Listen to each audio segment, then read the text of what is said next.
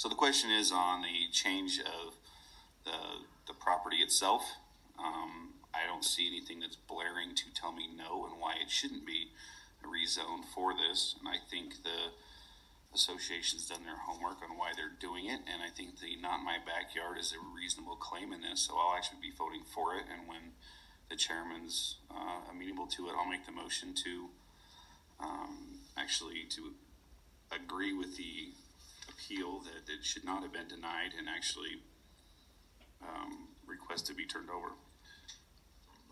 Kind of on the same page as John, that, you know, normally I'd be pretty reluctant to reverse a planning commission decision because I appreciate what those commissioners do. They provide a valuable service to our county and we ought to respect their decision. But after reading the minutes and listening to Mark and Katie, I mean, it seems to me that no one really wanted to reject that application, that they just wanted more information.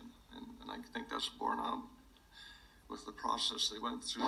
They tried a motion to approve and couldn't get a second. They tried to provide a motion to table, they couldn't get a second. And like Mark explained, that one of his fellow commissioners said, "Do you want me to give a motion to deny?" And that finally passed. So to me, it indicates that I don't think that they're going to mind us stepping in and settling this for them in this case. So I do agree with much of what's been talked about today about the scope of the Planning Commission and even the County Commission in regards to zone changes and the context of those applications and what's required and not what's required in economics. And I absolutely agree with that. That position. I mean, we wouldn't do that for anybody, whether it was someone that was going to build, needed a zone change to put in a Maverick. We wouldn't ask them if they have the economic abilities to do that. So I do agree with that fundamental principle, and it's about, that the compatibility uses.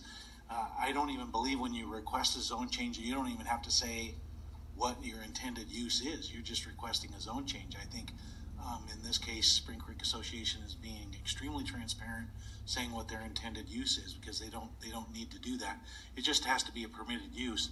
And I know Katie kind of touched on this a little bit, but I just want to touch. I suspect Corey said that we didn't even have the P zoning until pretty recently. But back when the association was developed back in the 70s, it's very likely it probably would have been zoned this because it's appropriate. It's a public zoning. It's for public and governmental type uses and buildings.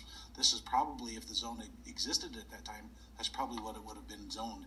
And I would just also say that under this open space, because I think the title does kind of create an expectation that may not be fully understood, but there's the whole list of accessible uses that you can do on that particular zone today.